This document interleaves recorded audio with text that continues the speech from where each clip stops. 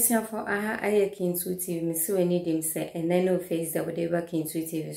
And once over subscribe, I mean, I share to other platform, no one comments, comment section, I say.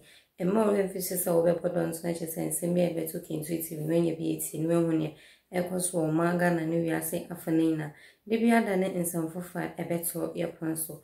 Maybe semester and that of Henry in Simbia Ecoso. Nina say never upon a book in the Japan, himself upon a book in the Japan, the Winita, or Pesuina as a Frank Baron near to the swab managers or bear presents, or Mimo. Now, in a fee saying never paying it to say, or bear presents in the Insembury and not air coffano, and as I say, or Chia who is saying for man air cafano, or Insembury. Now, a no NHS or co interview, or YouTube. UTV NHS or more business so penny Adria mante na obiso esoro so I won't come to your level and no and na working at the point where say enunti and Ghana enkoso no na Ghana ebimu homa sorry omo de ni down bonny NHS or modi bibi because so many so nipa we de baby we do no say oka kan bibi echena no baka so we de onye ne class anansa onye se enunti eno manga na entimi entumpon anansa se maga na entimi nko na nimu no ntino echeso na buke ne de Japan edin sembebri etujo de bia dem ga jo say sembi wo ma eya mempese me nkwa meti nti eno no waje ombre na chese ye na ya jembre na chese eti ona buke ne de Japan ni sembe chese abro interview no ekoso no mo bisa na ni ade chese odi tutujo nsembebri eka we mensa wada je njemba ni eti eye ye na papa ona buke ne de Japan abra interview bi ekoso we say me magara for who man. Okay, we are fancy. Nanke is a penny dear Mateso man. Obi susu say omo awoni omo ye bantani bi owa.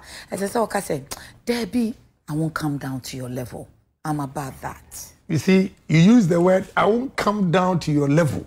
A dear level and a dear level. You see, I saw Ghana enye a culture says you man we are a war. Okay. I intimi nya pempeng and can no krenchire ye ho ne ye ho. Na obi ye boni pefe ye se nya hwe fa manyame we de memboa no we de menyi se na okoso ye o dia say it gets to a point I was say woman nipa no so feely won so say we ye nipa. Okay. Wo ka bi kira no say anti sankofo ya me can some children say woman feel when you about and yes sir, there will be no checks and balances in this country. Or be professional say yes so one day you try me car or a presenter or make drink of what time or radio so no or be a kojiska or my baby or my bank pan and ka ubetimi I say so professional say odie wakoji obisika kanokure. So I don't have a problem. One who said Ken Agyapong enye nyoma ye nti wo ka I don't have a problem. Na mo minu aba se obi ko bo pa. Se ko ne ko di Ken Agyapong atem. Me amma osika. Na wa gisika no. Na wa bedi di matem. Ghana for se men carry. Yes, I know. Obi amode example ni yina. O ka pin se papa bi NDC ni bi na born no pass o medi di matem. E wo mu studio here. Oh, it's not fair. But such people, only heroes in this country. If you have people like this, only heroes will Ghana the good thing about this, ma won't say, ama phobia so any John who say, O can pimping. Ain't ye be who say, what be police surprise power? Say, can't top 3 wo, any pateni moi. James say, cried super delegate. A forgone the amount. A dear near mammy and sape. Obekase se me ba within 100 days. Me the best son Ghana. And I may ya mama who say, I'm panami sefata. Se munyami mujidi. Good. First one. Me change Ghana for agony. Meti member. Enona ebiem. Now no, if you say I'm go TV3, and when you about me can say you be changing the mindset of Ghanaians, and I learned that from President Kutu Agyapong. So A champon. Fichifui. Yeah. Okay. Or the wala to alasa. Yeah. That time you one TV station, one radio station at Casanoma.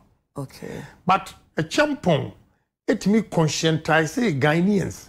And my beji wala to alasa etum. What you wala to alasa say? Debbie. And ne a champon wala to alasano. Nienti au ka wala to alasan asaba. So uko omu clinic gates ni mua.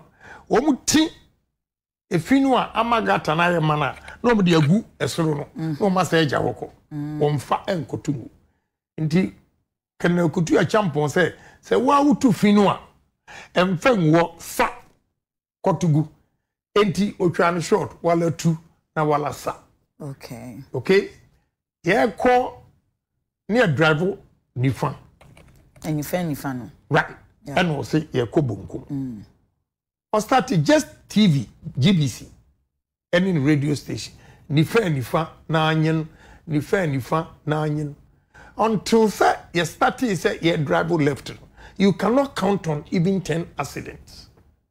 I see from moving from right to left. Okay. What do you see? So I've taken a cue from where he said, look, the challenge of Ghanaians MIN koyenim any mindset. Me know